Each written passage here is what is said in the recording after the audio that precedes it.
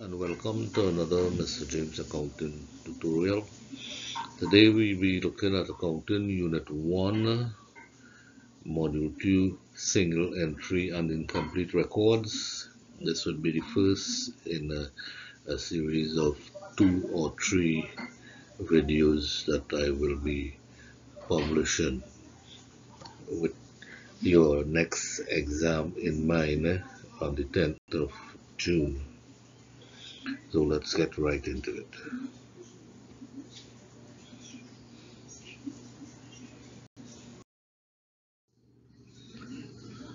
Okay, this topic Escape Accounting Unit 1 Single Entry and Incomplete Records. We have not seen entire questions on it for quite a while, and partly because the topic was removed from CSEC and brought up into CAPE as a full-blown subject. But the topic itself is covered in other topics such as control accounts uh, and bank reconciliations and such. So we can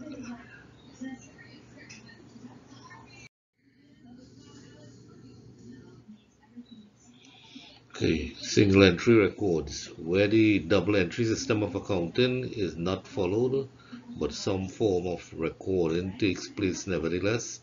It is called single entry. This means that although you're not keeping a full double entry system of records, a transaction is sometimes recorded once at least. Okay, this style of accounting means that an income statement cannot be drawn up since you would not have records for sales and so on. You would not have sales journal and purchases journal, but you will mostly have those cash transactions. It results in a very limited form of a balance sheet that is called a statement of affairs. Now, sometimes in an exam, you are asked to write up a statement of affairs.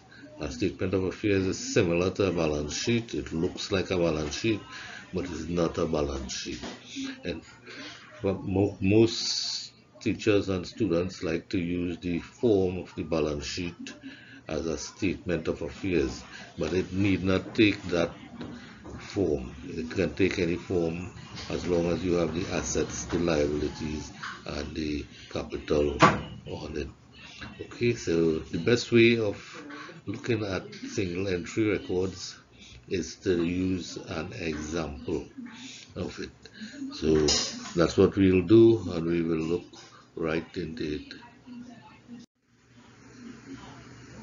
Okay, with single entry records, what we have to do is to determine what profit is, how much profit was made during the period, so that the owner of the business can go ahead and pay his taxes and things like that.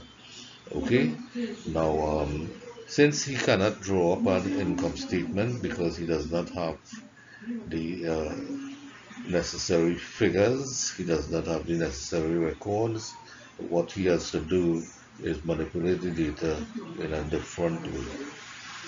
Okay, so we know that unless there has been an introduction of extra capital into a business, the only way that capital can increase is by making profit. Okay, so where it is not possible to draw up the income statement, profit or loss can be determined by analyzing the increase or the decrease in the capital account. So we use an equation, this equation we have here, capital at start plus your net profit minus your drawings equal capital at the end. Okay, we can sometimes call the capital at start opening capital, or capital at the end, and capital at the end we will call it closing capital. Right, the drawings in a problem, the information you are given must include the drawings, and you have to calculate the net profit. So if we get this figure, on this figure, and we are given this figure, we should be able to deduce from this equation what this net profit is. So that is the first approach we can use for determining profit from incomplete records and single entry. Okay, we'll go right into an example next.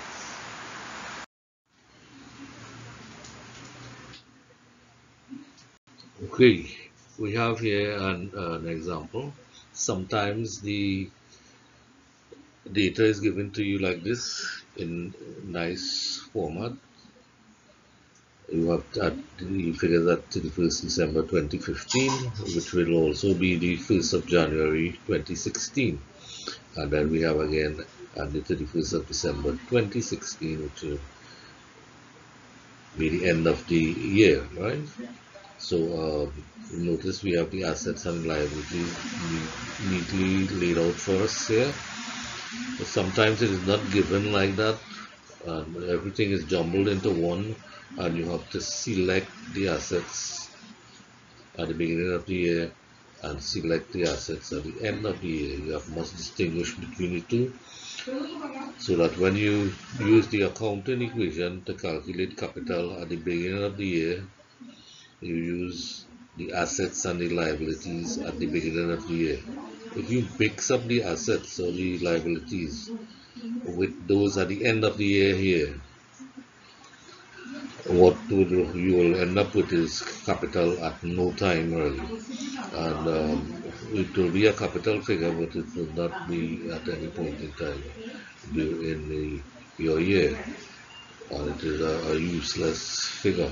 Okay, so you have to make sure you get the capital, the assets at the beginning of the year, and minus the liabilities at the beginning of the year from it. And similarly, you have to get the assets at the end of the year and minus the liabilities at the end of the year from it. Okay, the drawings, like I said, would be given to you. All right.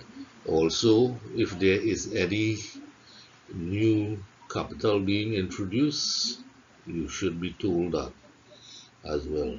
Otherwise, you wouldn't be able to deduce that. Okay, so we would start at the beginning, reading it through here. Each tailor has not kept proper keeping records, but she has kept notes in diary form of the transactions of her business. Right? Notice she kept the notes in diary form, so that is basically single entry.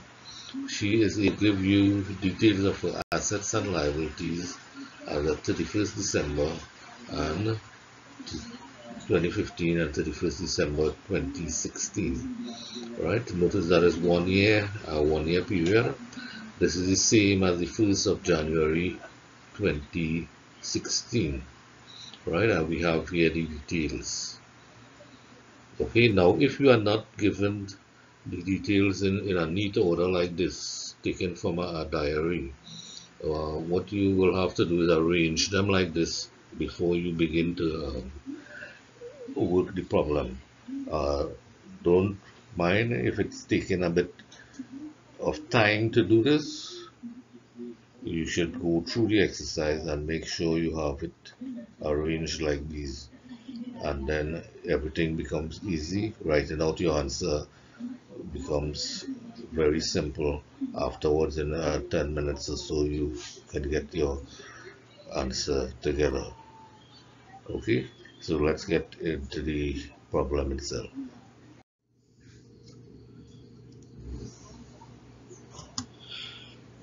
First, we calculate the assets at the beginning of the year.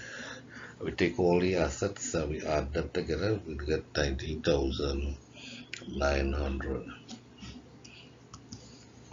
Next, we calculate the liabilities. 2015. There's two figures, so we get 4,700. Then we calculate the capital. So we take the assets here and we minus the liabilities, and we will get 15,200. Next, we move to the end of the year 2016. We add up all the assets at that date, we get 24,400. Add up all the liabilities, 3,800. The capital at the end of the year is 24,400 minus 3,800 equal 20,600. Next we put it into the formula. Capital at start plus net profit minus drawings equal capital at the end. Okay, now if we have any introduction of new capital, we will simply add it on to the capital at the start. Okay, and we will have here 15,200, the capital at the start, taken from here. Add the net profit, we don't know, we are trying to find out the net profit. And then we minus the drawings. We are given the drawings as 5,200. You can look back at the data and you can see the last line in the data, 5,200, and that would be equal to capital at the end here, which is 20,600. Okay, so to get the net profit, we will carry over everything on the other side and the signs would change. 20,600 plus, this becomes plus 5,200 minus 15,200 here. We'll get the profit to be 10,600. Okay, so this is how you can go about doing a single entry question where you are not asked for a statement of affairs. If you are asked for a statement of affairs, then you will have to approach the answer itself different. You would have to write out a statement of affairs at the beginning of the year and one at the end of the year, and then do the same thing again. We'll look at that in the next slide.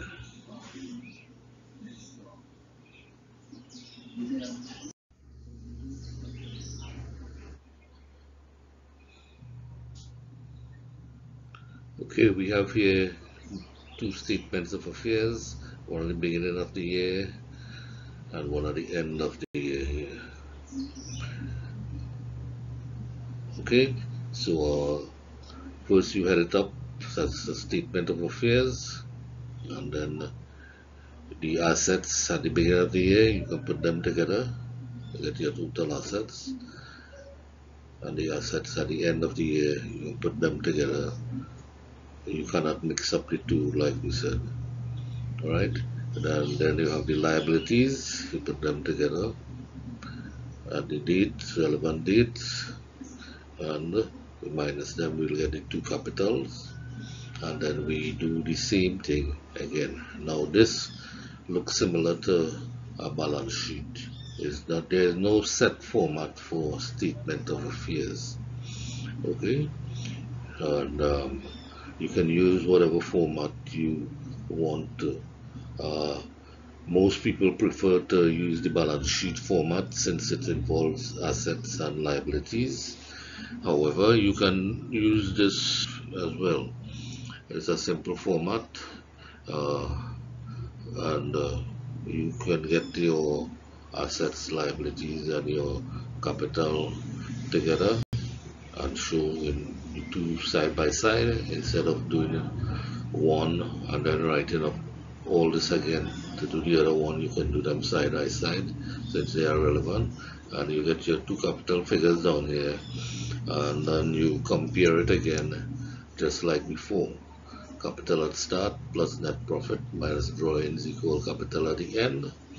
And we take our figures from down here and we get our net profit here again. Okay, so I hope this will help you in your exams, and there's another video which will show you how to write up an income statement and a balance sheet from incomplete records where the information can be deduced. Look out for it in a subsequent video, and I will see you then. Okay, if you like the video, If it is helpful to you, perhaps you can give it a thumbs up, and I'll see you again in the next video.